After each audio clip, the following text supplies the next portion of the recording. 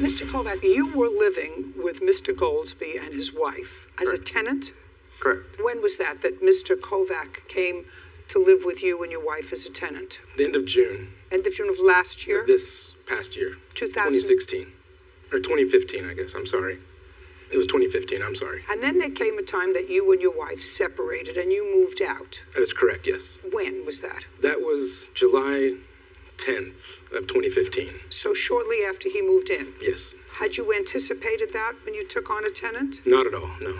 And you decided to remain on as a tenant? Yes. You have no romantic relationship with Mr. Goldsby's wife? Not at all. And I don't think that there is that suggestion, other than the fact that you clearly exercised poor judgment when in May of this year, Miss Goldsby wanted to serve her husband with divorce papers. Does your wife work?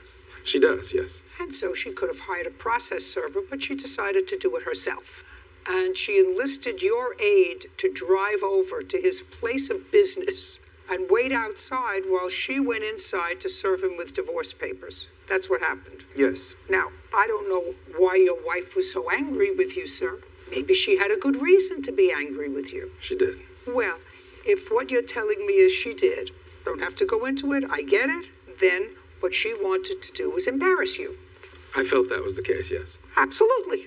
That's no question about that. If she had good cause to ask you to leave, and she wanted to embarrass you, then she would take the papers over to your place of business rather than hiring an innocuous process server to serve you at your home, something else. So she tried to embarrass you. Now, in addition to her coming in to serve you with divorce papers, the people in your office, and how many people work in your office? There was probably about 5 people there.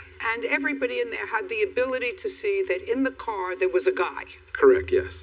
Now I have set the story. It is May 3rd of this year. You're waiting outside while the soon-to-be ex-Mrs. Goldsby goes in to serve him with the papers.